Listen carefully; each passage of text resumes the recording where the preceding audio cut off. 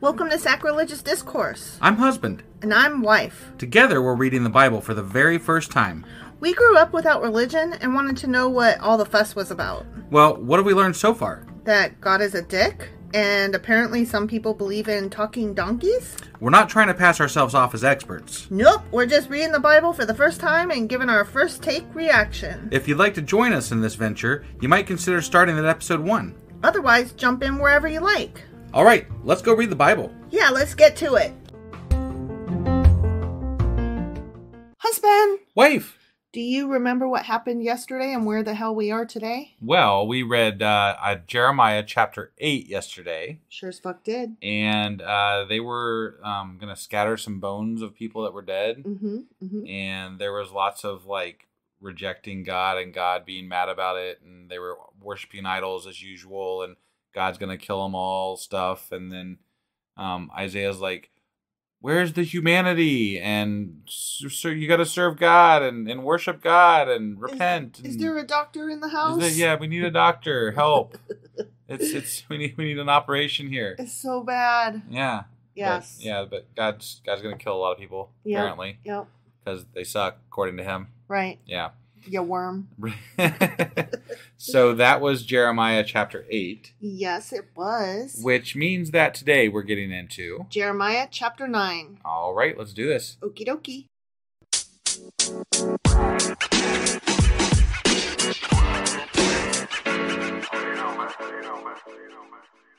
All right, we are going to hop into Jeremiah chapter 9. Okay. But before we do that, just wanted to reiterate that we are still at the gate. Chapters 7 through 10 constitute an address delivered by Jeremiah at the gate of the temple in Jerusalem, because he's wearing his sandwich board and ringing his bell. The end is nigh. The end is fucking nigh.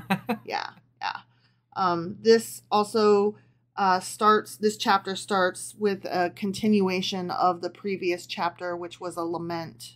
Sure. It ended on a lament. Right. So, that my head were waters and my eyes a fountain of tears, that I might weep day and night for the slain of the daughter of my people. Oh, here's the weeping Jeremiah. The weeping prophet. Yeah. Oh, that I had in the wilderness a lodging place for travelers, that I might leave my people and go from them.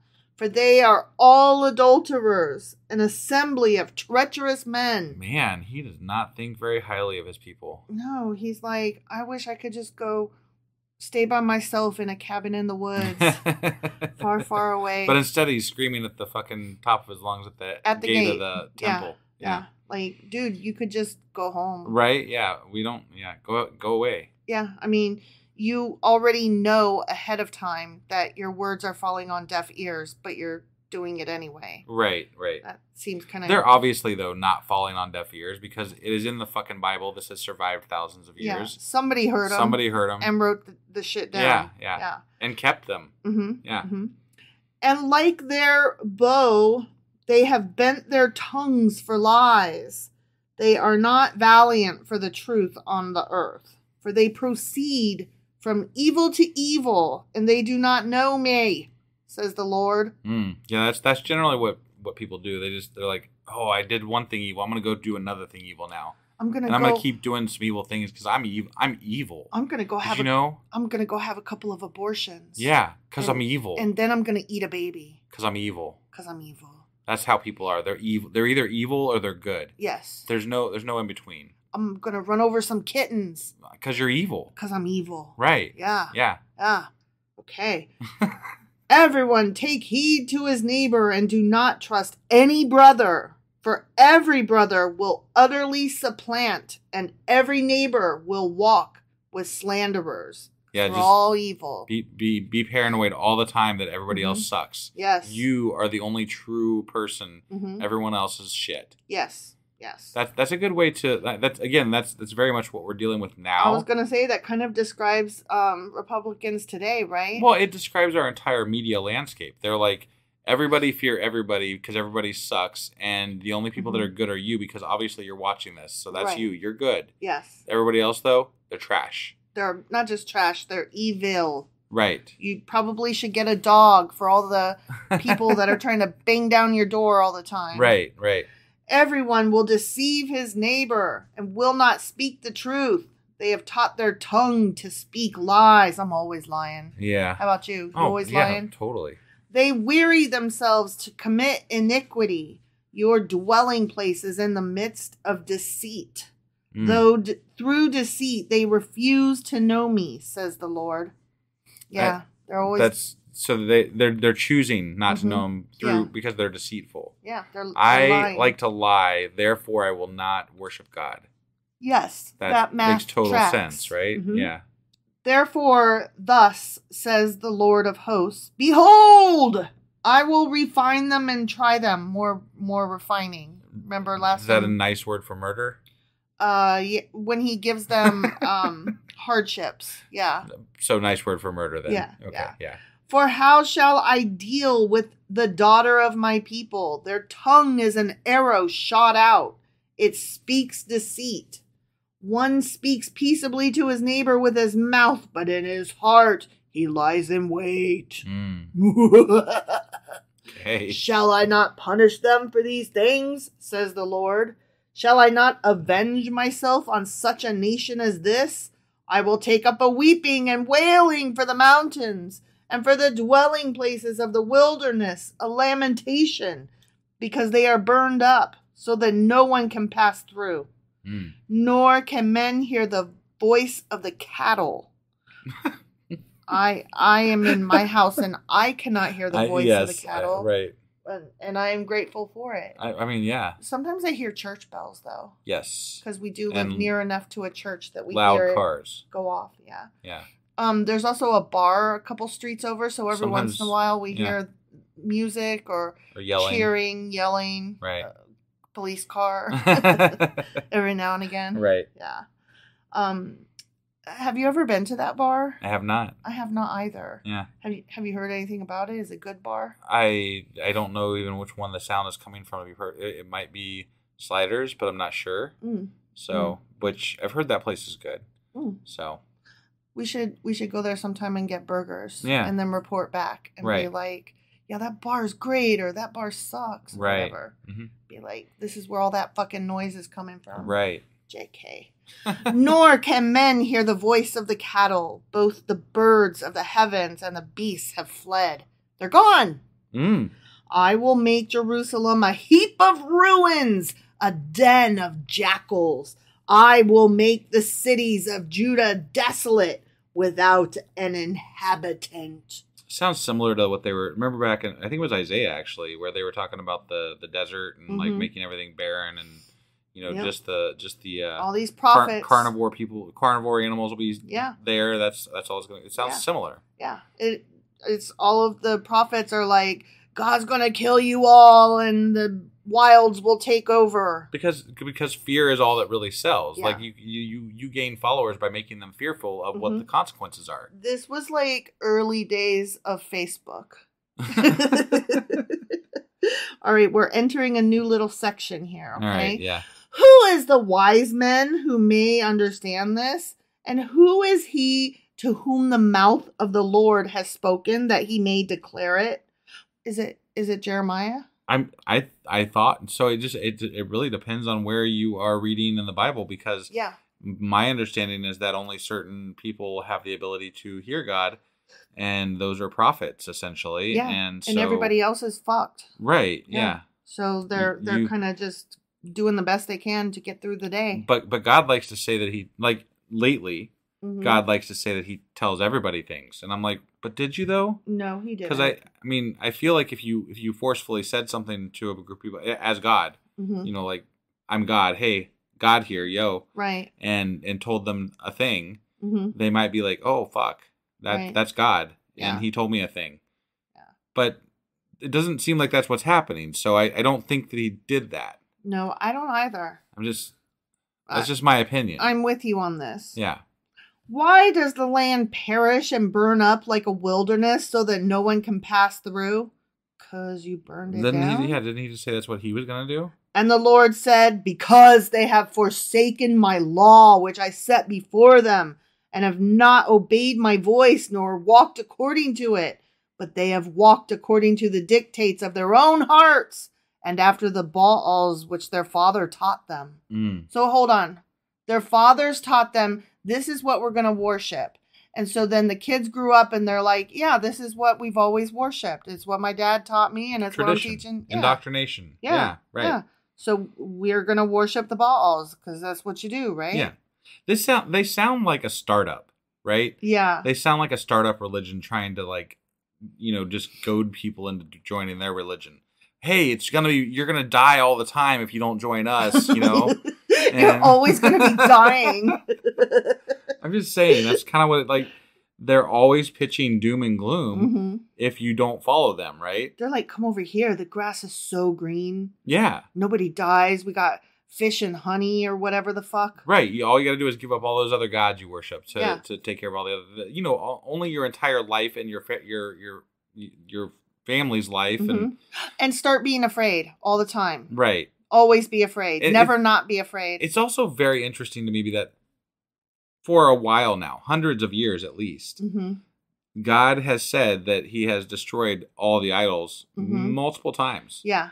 And that these gods' names will never be spoken again, but multiple times. They keep and they're still apparently very prevalent. Yes. Like not just like a little bit prevalent. Right. But not just in the background, but we are all up in Molech.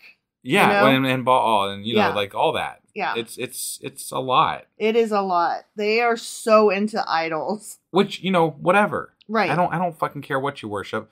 I do care that some of them apparently murder children as part of their religious practices. That's not good. But ultimately they're all shitty gods that they're all non-existent gods. Right. And if they did exist, they would be really shitty.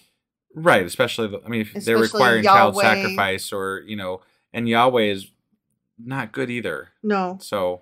No.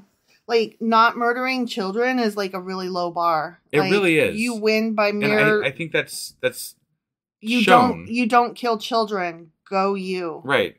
And I think that's shown through how shitty the Bible has been so far as rules and how God treats his, followers and all that. Yeah. Sorry, I know I'm going off there on some shit. Just I felt like I needed to. Therefore, thus says the Lord of hosts, the God of Israel. Ready? Yeah, I'm ready. Behold, I will feed them, this people, with wormwood and give them water of gall to drink. I will scatter them, scattered, smothered, covered. Is this the bones again? He's going to scatter also the bones. Among the Gentiles. Oh, no. He's the not rich just... people. Shit. No, it's not just Gentiles. It's the non-believers. No. Oh, okay. Yeah. The Gentiles are the non-Jewish people. The non-Israelites. Okay. All right. So, yeah. So, not only are they going to scatter their bones... they're going to dig them up, they're going to scatter them, but they're also going to mix them in with a bunch of non-believers. Got it. So it's like the worst possible thing that they could do. Okay. Like, yeah, I checked my notes on that. So Got it. Okay. There was like a whole bunch of like, it's the worst thing that you could ever do. Got it. And the indignity of it. Right. Which the way they described it in my notes was like, it was a double death. Like, not only did you die, but then your bones died too. And I'm like, but you don't even believe that. Yeah. So what? Yeah. I find much of, even, still today, I find much of our practices with regard to our bodies after we die as kind of barbaric. It's so cavemanish. Yeah. It's so weird, honestly. Like, I've always been weirded out by how much of our planet we devote to dead, rotting corpses. Yeah. And I'm really sorry. I know people might have just lost somebody that they care about. We're not trying to be insensitive. No, but, no. I'm talking in generalities. Right. Graveyards bother me because I don't think that is correct. I don't think that a bunch of caskets just buried in dirt is correct. I don't think that's how we are supposed to care for our dead. And I don't know what the answer is, but I know what it's not. And a ton of cemeteries just all over the earth taking up land. That is not correct. Right. It's so like 500 years ago. Yeah, and it's actually becoming a problem, logistically for the world. Well, not just is it taking up space that we don't have, but also the poisons and toxins that they put into the bodies. Yeah. So that they can like last during the viewings and stuff. Right. Yeah. That is getting into our water tables. Oh, yeah. Fun. Yeah. Good times. So, I mean, and there's a lot of it. So it's like, you didn't think that would be a problem, huh? Like, I'm just, again, I can never get over this. I'm just a dum-dum, and it occurred to me, just like wait, when we go up into space, we just leave our trash lying up there, like the pieces really of our rocket. stupid. Like, I just, these things occur to me that seem obvious, that the people with the brains and the money and doing the businesses, it doesn't seem to occur to them, the trash that they're leaving in the planet, inside the planet, and all around the planet. Right. Like, oh, we're just such trash people. Okay. I will scatter them also among the Gentiles, the bones, whom neither they nor their fathers have known. And I will send a sword after them until I have consumed them. Thus says the Lord of the hosts, consider and call for the mourning women that they may come, and send for the skillful wailing women that they may come. Let me read a note about that. That's actually weird wording. It is until you understand what they mean by it. Okay. Wailing women were professionals employed to arouse relatives and others at funerals to give in to outward displays of their grief. So they were like professional criers. Okay. That you would hire to like come. Let it out. Yeah. Yeah. And the more noise and outward crying that you had, the greater respect that is being shown to your deceased relative. Right. Yeah. So they used plaintive cries, baring their breasts, flailing their arms, throwing dust on their heads, disheveling their hair, and just wailing as much. Wow. Yeah, I mean, it was like a whole thing. Interesting. Yeah. So I found it kind of I found it to be an interesting concept, and also I compared it to the Speaker for the Dead in Ender's Game. Okay. I don't know if you recall. It's been a long time. Okay, so Speaker for the Dead was the sequel to Ender's Game, and Ender Wiggins becomes a Speaker for the Dead, where he shows up at funerals and he tells the story of that person, the good and the bad. Okay. So, like a truth teller, not leaving anything out. And it started because, he became known as the extinguisher of an entire race. Right. And so he was the speaker for them. And so then he became the speaker of the dead. And it just, I found it interesting that I don't know why I combined both of those concepts in my mind, but like one is obviously cavemanish and the other one is like a futuristic on other planets. Yeah. But it's still honoring the dead. Right. In some fashion. Okay. So let them make haste and take up a wailing for us, that our eyes may run with tears and our eyelids gush with waters. For a voice of wailing is heard from Zion. How we are plundered. We are greatly ashamed, because we have forsaken the land, because we have been cast out of our dwellings. Yet hear the word of the Lord, O women, and let your ear receive the word of his mouth. Teach your daughters wailing, and everyone her neighbor a lamentation. The reason that he was saying that was because not only do you need to go ahead and call the wailing women, but there's going to be so much fucking death that y'all need to start going ahead now and train, because you're not going to have enough. Got it. So That's teach your daughters and teach everyone. This is just more of God saying, I'm going to kill a lot of people. Yes. Okay. And so much so that you're not even going to be able to honor all your dead. And most of them are going to be scattered anyway. So, fuck you. Yeah.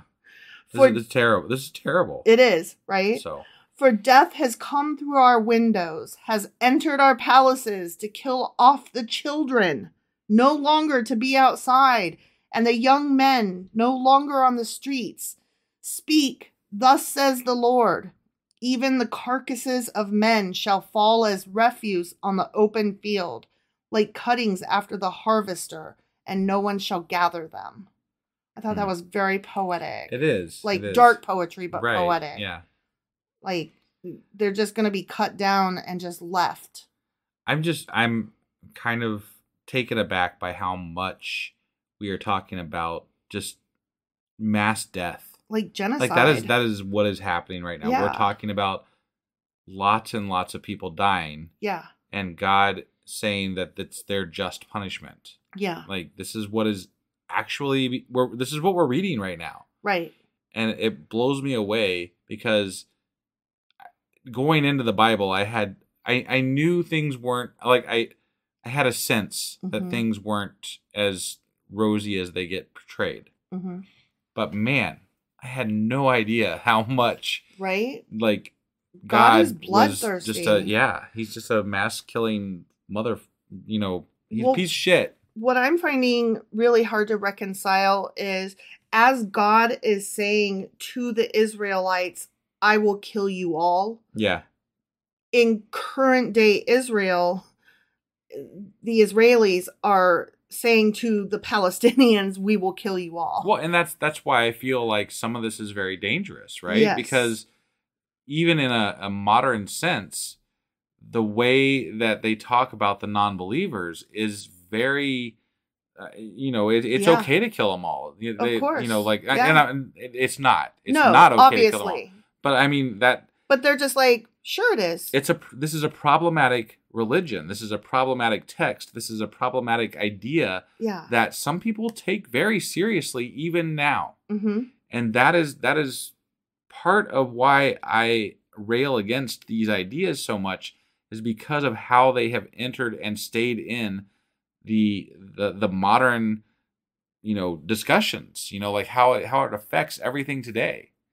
And it's very bothersome. Yeah. I mean, like, this text, these lines that we're reading right now don't specifically make what's happening in Gaza happen, but it allows people to justify. Yeah. They can lean on it as a crutch to say, what? It's in the Bible. This is how we do. They didn't believe in God, so they deserved it, obviously. Yeah, this is what we do. Right. Duh. Yeah. It's really gross. Yeah. Okay, so we're starting in on another little section here, and this is the last bit, okay? Yep. Thus says the Lord, let not the wise man glory in his wisdom, let not the mighty man glory in his might, nor let the rich man glory in his riches. So don't glory. Well, you're finding glory in all the wrong places, is what he's saying. Yeah. So you're supposed to only find glory in God. Got it. Some people look in holes. I mean, glory holes. I was just thinking about how I think that maybe that line escapes Christians who are on the football field, praying before a football game and, pointing to heaven when they make their little touchdown, Right. I'm like, but you're finding glory in your strength, your might, your prowess. Yeah. You're not doing it. It says it right here. Right. You're doing it wrong. Yeah. God doesn't give a fuck about your fucking football game, guys. And I say that as somebody who actually enjoys watching a football game now and again. So I was listening to a podcast today, and it was the Friendly Atheist. So and good stuff. He was talking about there was a school district. I'm going to butcher this a little bit, but I think it was in Arizona. Okay. And somebody chimed in at the school board meeting, and like one of the people that are in charge, like they're like, "Hey, I just want to put this out there that I want to, I'd like to start a prayer to start off the board meeting every time we come together with a prayer, and then he graciously volunteered to lead the prayer. Obviously, of course. Yeah. How did that go over? Well, so it's pretty great. So I'm sure there's more information on their website because he covers a lot of this kind of stuff. But there was 2 kids. So there was 2 kids that were there, and one that doesn't want to really be associated with what's going on in the aftermath, and another one that is okay with it. But the first one was very soft-spoken and said, I don't think that... I'm paraphrasing here. I don't think we should bring religion into this because, Religion. Because separation of church and state. Right, exactly. You're Christian. Maybe some of us aren't. You don't know. And then another kid chimed in to back them up. Good and, call. and that one, that kid was a little bit more forceful and was like, if we're going to do this, you have to open it up to all faiths and all religions, and you can't just And we'll be here for the next 3 hours. Right, yeah. So, and then it made some... It got noticed. Good. So Freedom from Religion Foundation chimed in with a letter to them, and apparently they sent an email right back saying, we haven't voted on this yet. Because it shouldn't even be on the fucking vote. Right, assholes. right, yeah. And so chances are they probably won't end up doing this because it's a headache for them. But what's going to happen is they're going to walk away saying we aren't allowed to pray. They are discriminating. Right, That's what the right will say. Yeah, we're being persecuted. They're discriminating against us. They won't even let us pray. Right. And it's like, no, that's not what happened. That's very disingenuous. Right. You wanted everybody to pray with you, and you wanted it to be a Christian meeting. Yeah. That is what you wanted. Right. And we said, please no, that would not be okay. Some of us are not Christian. Thanks. Right. Have a nice fucking day. Yeah. Yeah. Oof. They still do prayers at the opening of high school graduation ceremonies here. Yeah, that bothers me. And they do it. They did one when I got my associate's degree. They did one at the college level. And it bothered me, and I wanted to say something. And I remember at the time, because I got my associate's degree in 2006. Yeah. So I remember at the time, everybody was telling me, don't make waves. Don't be dramatic. And now here we are, and it's like, God damn, I wish I had had the balls. Right. Yeah. Because if I had spoken up then, it would have been already on the docket. You know what I mean? Sure. It wouldn't be me just joining the crowd and saying, remember when I said we probably should not be doing this prayer shit? Yeah. We shouldn't be doing this prayer shit. Yeah. Yeah. So, but I didn't have the balls, so right. I didn't do it. Yep. And you give the Christians an inch and they take a goddamn mile, and they don't just pray, they force you to pray with them, and then they try to get prayer every which way, and then when you say, can I not do this? I don't want to, then they say that you're persecuting them. Right. Yeah. How are they both the powerful and the victim at the same time? I don't know. I hate that. I hate it so much. Yep. Okay, anyway.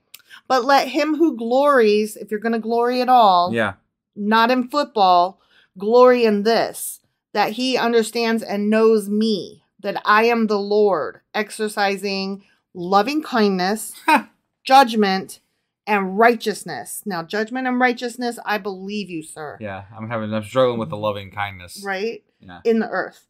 For in these I delight, says the Lord. So not football. I just want to keep putting it out there. Not graduations and not football. Yeah. Okay? Right. Not sports. Right. So stop with the praying for sports and stop with the praying at graduations. Because you're not supposed to be glorying in those things. Yeah. You're showing off. Yeah. So. Yeah. Stop it. Yeah. Behold, the days are coming, says the Lord, that I will punish all who are circumcised with the uncircumcised. He's saying, I don't give a fuck if you're circumcised or not anymore. Oh, okay. Because even if your wiener no longer has foreskin, you did it for the wrong reason, probably, and you're still up for punishment. You're a worm. Got it. I don't care about your dick. You're a worm. Which I mean, in context, I see, like, the way this is going, he's saying that... all of you across the board. Yeah, if you're not doing the things I said to do, then I'm going to punish you, regardless. Right. Is what he's saying. Right.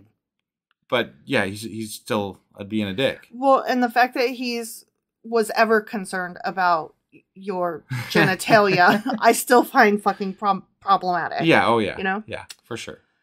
Egypt, Judah, Edom, the people of Ammon, Moab, and all who are in the farthest corners, who dwell in the wilderness, for all these nations are uncircumcised, and all the house of Israel are uncircumcised in the heart. This is why you got to get your heart circumcised. I see. Yeah. Okay. Yeah. Yeah. Yeah. He's saying it's not enough just to cut off the tip of your dick. Right. You also got to snip your heart a little bit. Right. Got it. For God. Yeah. Yeah. For God. The glory of God.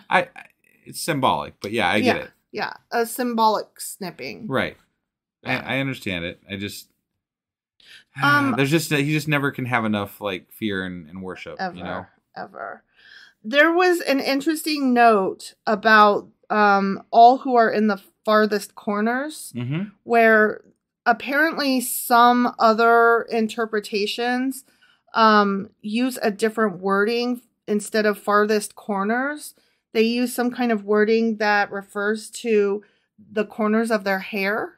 Okay. And it basically refers to people that were having their hair cut when they weren't supposed to be, having it cut incorrectly. Okay. Like,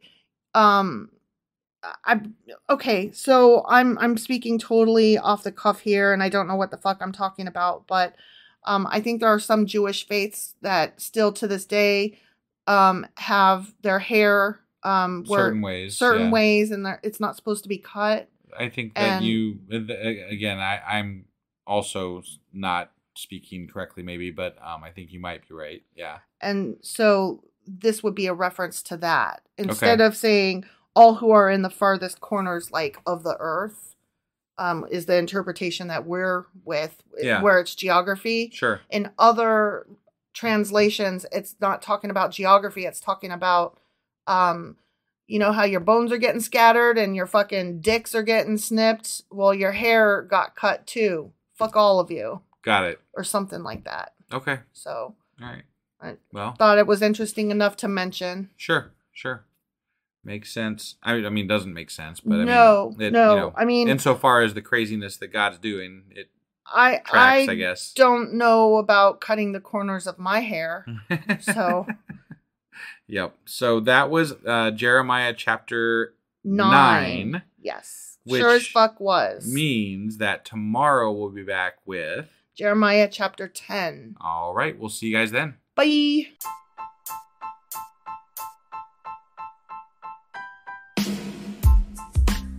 Hey, wife. I guess that's the end? But husband, that's just sad. It doesn't have to be. We are on lots of social media platforms like Twitter. Our handle there is sacrilegious_D. For D's nuts. Oh my God. Stop doing that. Anyway, we're also on Facebook, Instagram, and Pinterest. There's a link to all of our social media sites at our website. Ooh, we have a website? Yeah, it's sacrilegiousdiscourse.com, where you can also find a link to our merch shop. We have a merch shop? Yep. We have podcast-themed clothing, mugs, notebooks, and more, as well as an atheist and science-themed products. Wow, our fans should really go check that out right now. Definitely. They can get in touch with us by sending an email to sacrilegiousdiscourse@gmail.com. But before they do that, we could really use some help. Oh yeah? With what? Well, it's not free running the podcast, and we need some financial support in order to get better equipment, which will free up time so we can concentrate on our podcast and our fans. Okay, so what should they do? Head over to patreon.com/sacrilegiousdiscourse and sign up as a contributor on our podcast. Supporters there receive additional bi-weekly episodes that we record just for our Patreon members for as little as $2 a month. Also, we'd really appreciate it if you would like and subscribe on whatever platform you're using. And Apple Podcast reviews help us out tremendously. Like and subscribe. Leave an Apple review. Join us on Twitter. Support us on Patreon. That's a lot of instructions. Don't forget to say thanks. Thanks. Okay, bye.